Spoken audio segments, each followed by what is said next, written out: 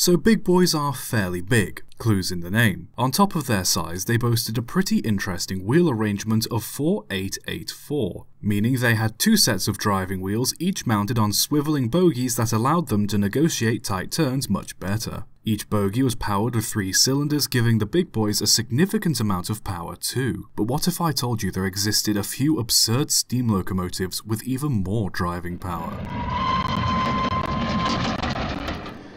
May I introduce you to the triplex locomotives. Steam locomotives built with a 2-8-8-8-2 wheel arrangement. These boasted 3 cylinders per bogie and had 24 driving wheels. They were long and slow, but without question powerful as hell. The first 3 were built for the Erie Railroad from 1914 to 1916 and could supposedly pull 650 freight cars. If my mathematics is correct, with the average freight car being around 55 foot in length, that means the engines could theoretically haul a train of freight cars roughly 6.7 miles long. An additional triplex was built for the Virginian Railways in 1916, with a 2-8-8-8-4 wheel arrangement, and was given the classification of XA. Despite their immense pulling power, these engines were primarily used as banking engines, helping push heavy freight trains up and over steep gradients. They could never achieve a high top speed, only averaging around 10 miles an hour, with the Virginian 2-8-8-8-4 only ever hitting 3 to 5 miles an hour. But their line of work meant that speed wasn't a necessity. The engines also had a relatively poor capacity for coal and water,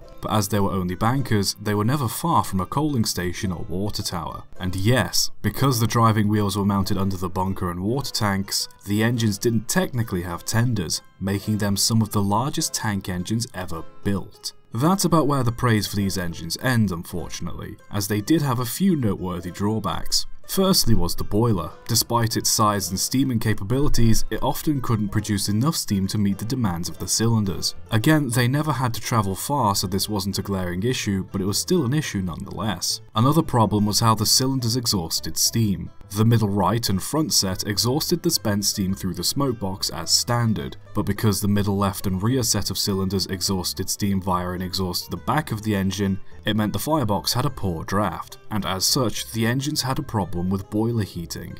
There weren't many other problems with the engines aside from these, but they were still enough to make the railroads not want to build anymore. By 1933, all 3 of the Erie Railroad's triplexes were scrapped, and the one built for the Virginian Railways was taken apart in 1920 and converted into a 2-8-8-0 and a 2-8-2. Both of which worked until 1953. Strangely enough though, a patent was granted in 1914 for a quadruplex locomotive, a 2-8-8-8-8-2. The design meant it would have been roughly 129 feet long and weigh almost 400 tons. The design also featured an additional cab for the driver at the front of the engine, a flexible boiler, and 2 separate boilers served by one firebox. By the time the patent was granted, the flaws in the design of the triplex engines showed that making them even longer wasn't going to work. A quadruplex engine was built in Belgium, but to a much different design. A patent was also put in for a quintuplex engine, a 2-8-8-8-8-8-2, but this also never saw the light of day.